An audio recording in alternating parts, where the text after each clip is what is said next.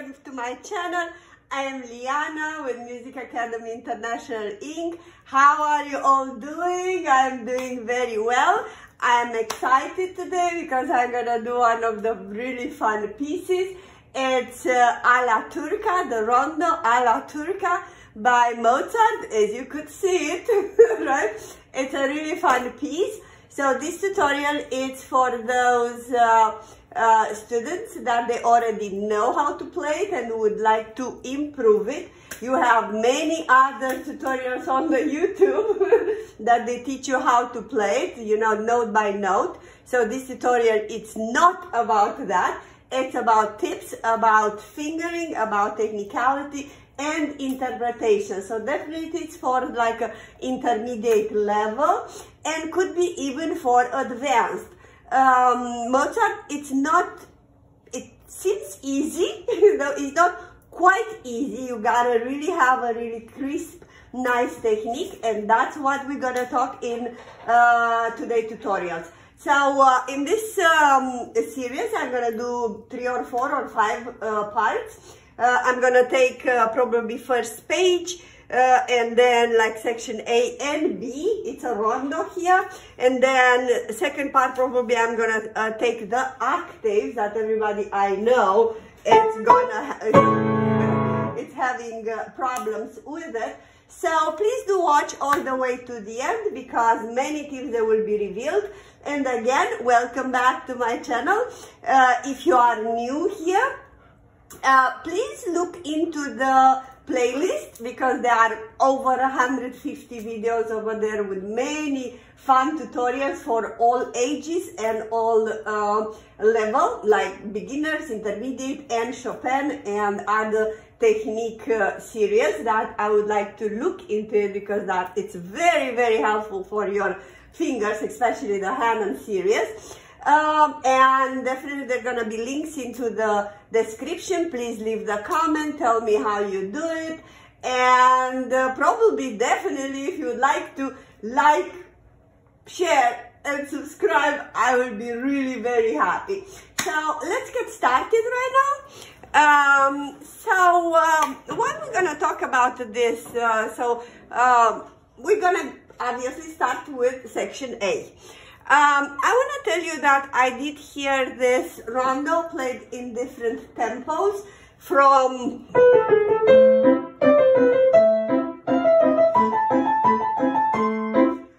to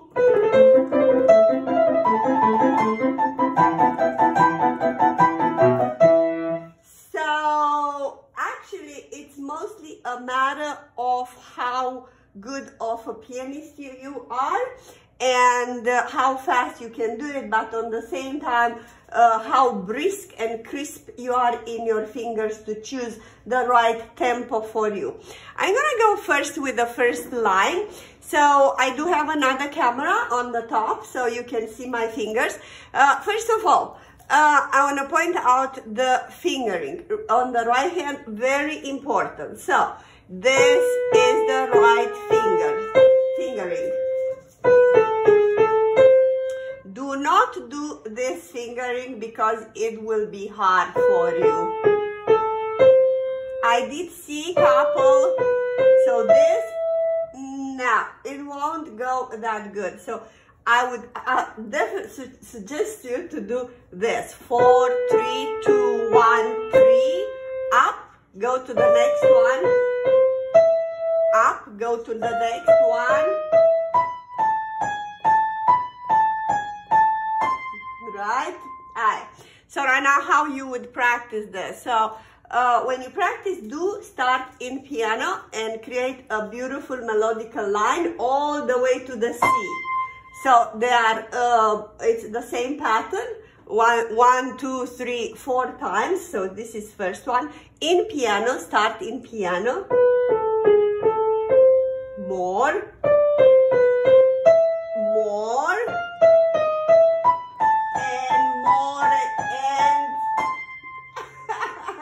Good. I'm going to go next. Beautiful short staccato. So in Mozart, we're gonna use a lot of staccato, but that's staccato. So it's a short staccato from the fingers and low. You see that? So we're not doing, and we're not doing either, or blah, blah. No, it's short and very crisp. We're gonna go in the next phrase and I'm gonna explain more. And then we're having this ornament here. Alright, some people they're taking with 3, 4, 5, like I could do it, right? But I would suggest you to take it either with 1, 2, 3, and the best it will be with 2, 3, 4. Why? Because we need to be really crisp on that one.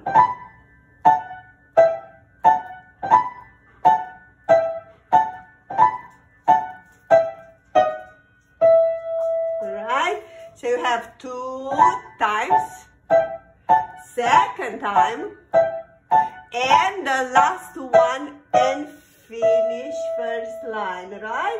So as you can see, again, pointing out my staccato on the right hand, close to the keys, almost, I'm not jumping high, so as you can see, it's very low. Mostly, I'm not even taking the hands out of the keys, and always end the phrase in a kind of, you know, mezzo piano or a piano, because it's ending of the phrase. All right, I'm gonna go right now on the left hand. Very easy, it's nothing here, it's an A minor chord, and then it's an E chord right over there. But I know how to do that. So again, we're having a legato with a staccato. Can you hear how I'm pressing a little tiny bit more? It's a little pinky, it's a little bit accentuated, and then the rest are very soft. And again, very close to the keys. So you lean on it. Lean on it. And very cute staccato again.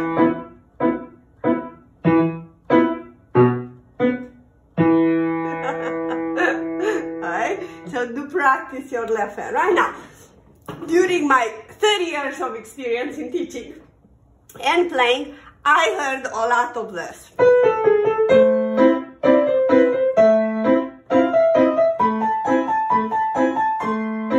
In which, what means that the right hand and the left hand, it's not balanced, meaning that they're exactly the same level, and it really sounds bad compared with.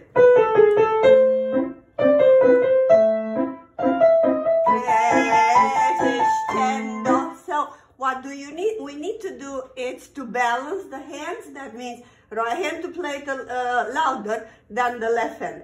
It's not that easy to do it, especially if you didn't do it before.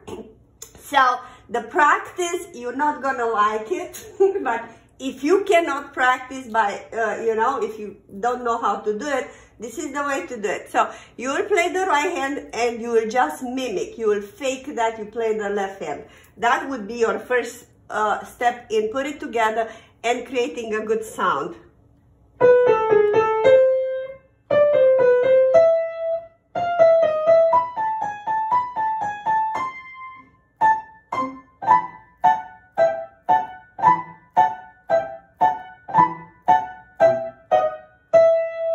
After you do that for many times and days, at least a week, I would say. If you are really skilled, 2-3 days, like 10 times every day or 15 times every day, then you will try to put it together and you will create left hand very soft and the right hand, louder with the crescendo that I told you and with the cute staccato that I told you how to do it.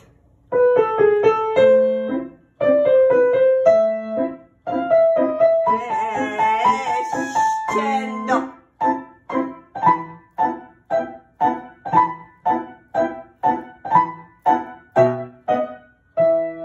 And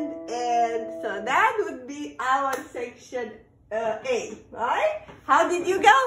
Do you like it? So please leave the comments down below. Don't forget to like and share and subscribe if you like it. And I'm gonna go a little tiny bit more into the B section on this tutorial, and let's see what's going on here. Alright, so we have this phrase. I'm gonna play it all the way through it so you know what I'm talking about.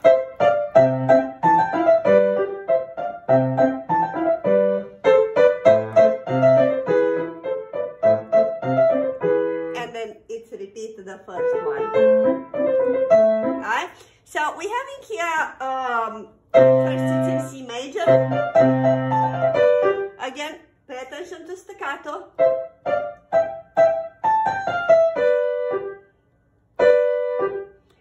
Accent, two-note slur, that's how it's called, two-note slur.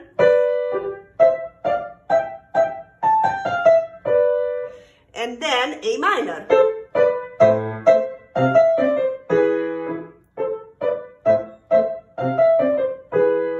So as you can see here, we're having a couple of measures. Now, in Mozart time, usually at that moment in time, it will be forte, piano, like it would be played like that. Forte, first time. And then piano.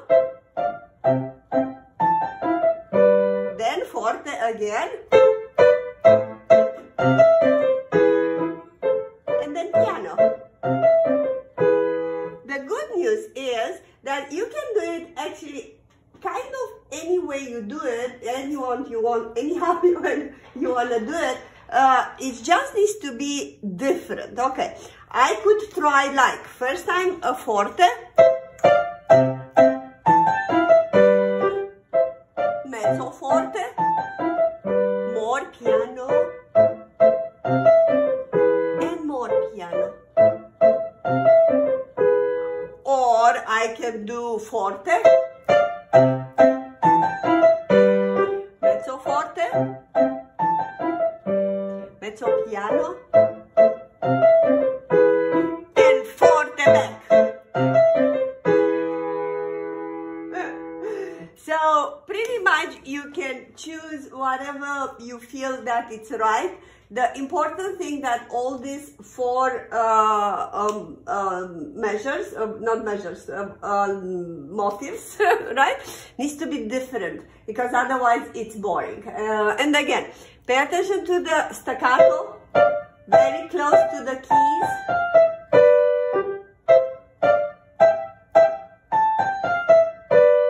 Left hand. Sorry, I start with A. Right now it's C. And then, you see, very close to the piano and like very cute staccato. Very, very, very staccato and cute. Alright? And then obviously it's starting again, this part.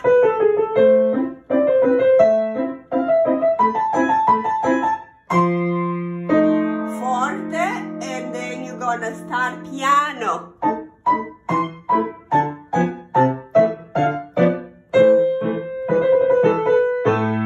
Right? So on this little trill,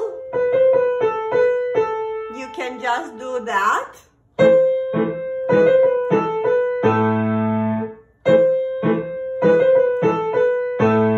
Or you can do double it. Whatever it's easier for you to do it, right? So I'm gonna stop here. I'm gonna go in the next, in part 2, we're gonna go over the octave and how to make it really crisp and good. So I hope you like it. So please do like and subscribe and check the second one, and see you soon. Thank you so much.